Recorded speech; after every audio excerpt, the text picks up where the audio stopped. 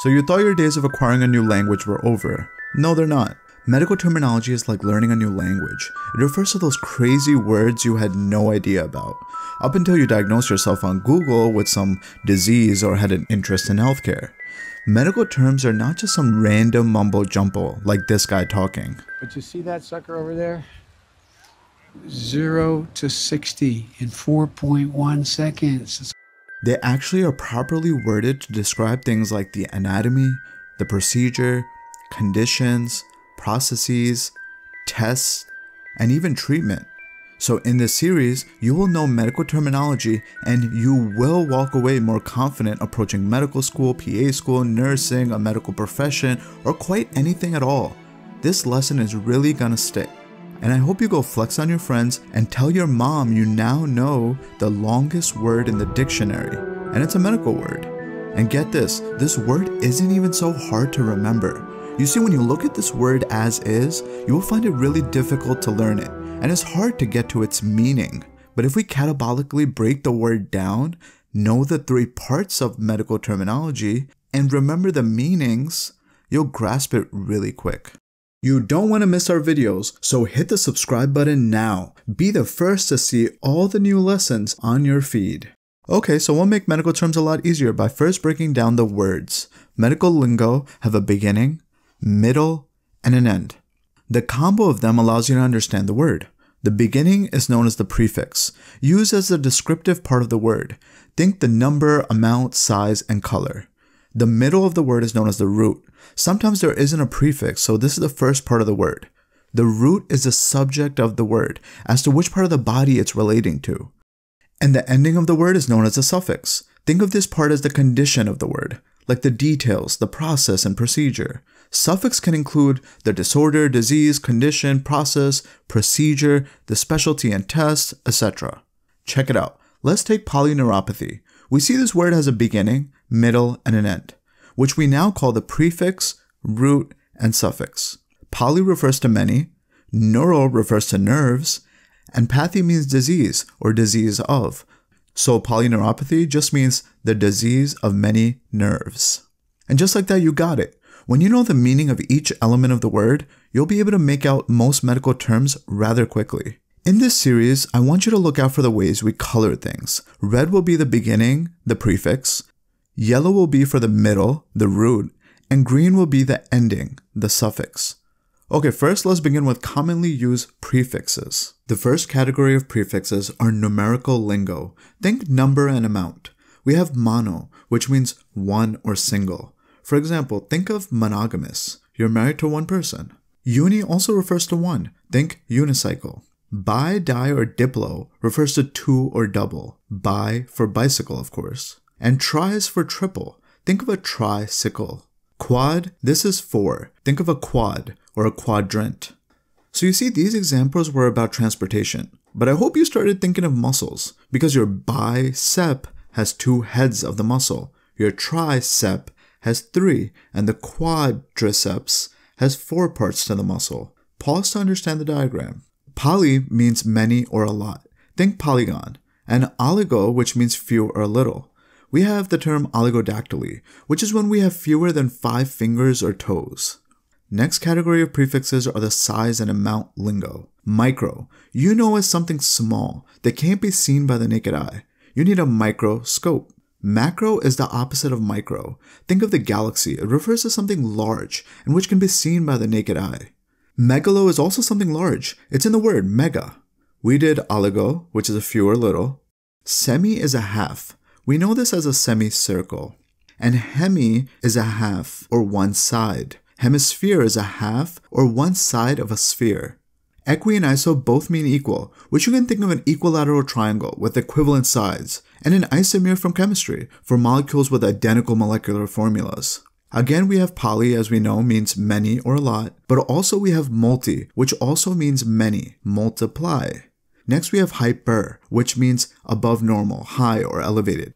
Hypo is the opposite of hyper and means below normal, deficient, low, or decreased. You can think of hyper as a hyper child with lots of energy, or medically you could think hyperventilation, which is when you're breathing more than normal.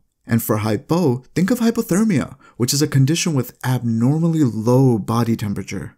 Next we have eu and normo, which both just mean normal. In medicine we have eupnea, which means normal breathing.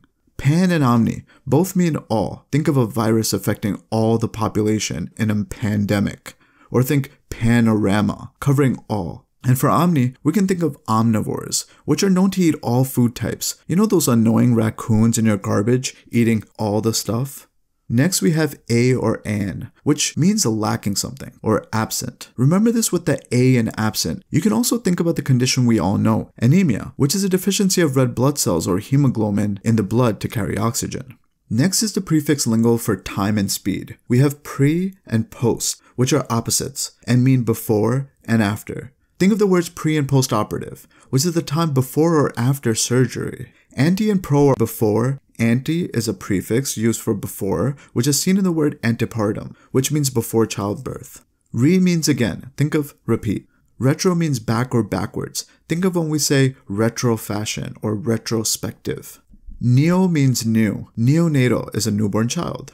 Chrono, which means time. Think of this as chronological order of events happening in time.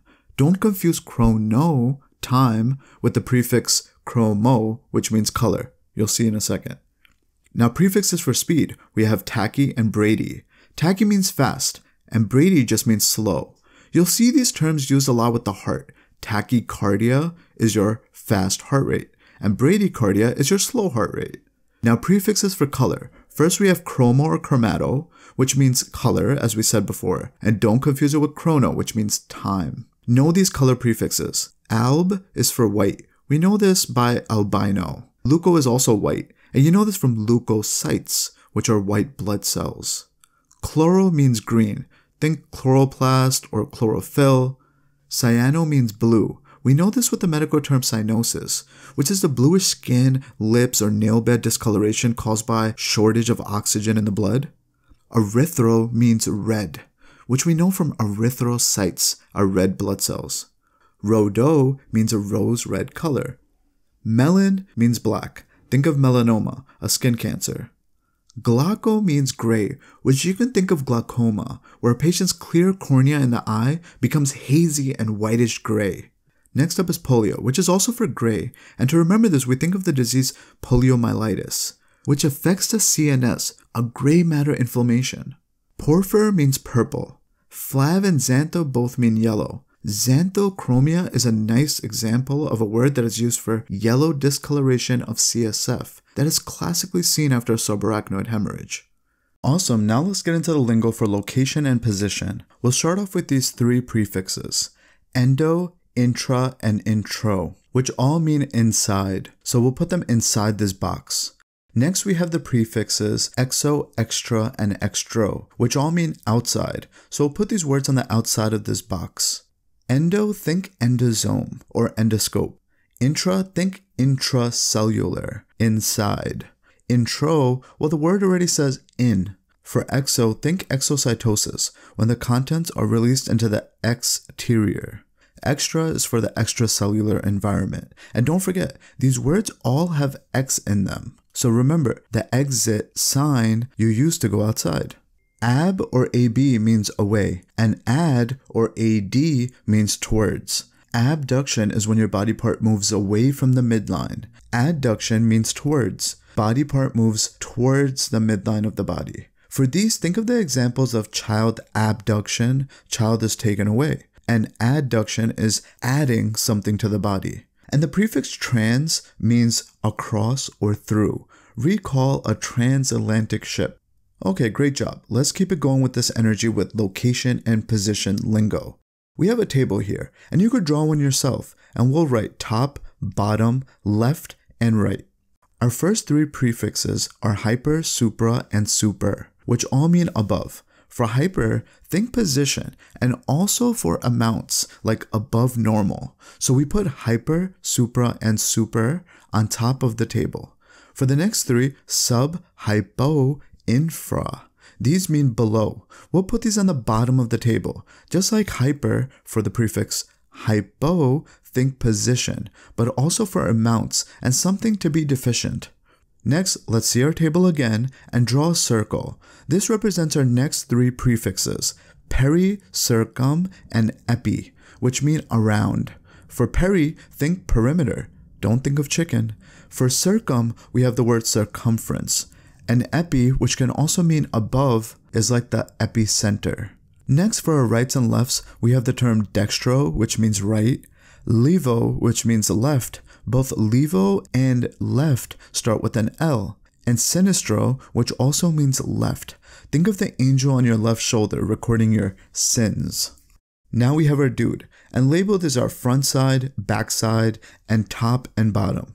We first have our prefixes for anterior, the front. These are anti, which means anterior. I know we used this prefix anti earlier to mean before, but it also is used here for anterior. Antero, which also means anterior, and ventri or ventral for anterior. Place these words in front of the guy. Next are the opposites for the back. Postero is for posterior, and dorsi or dorso also mean posterior. Think of a dolphin or shark for this one. They have a dorsal fin on their back. Place these words on the back of our dude. Let's take a look at this guy from the front. We have our next two prefixes, medi and miso, which mean middle. We'll draw a middle line down the center. And like we said for ecto, which means outside, and endo, which means inside, for miso, think middle. And recall ectoderm, endoderm, and the middle are mesoderm. Lateral is for lateral, and these are two lines on either side laterally. Now the prefix ambi and amphi refer to both.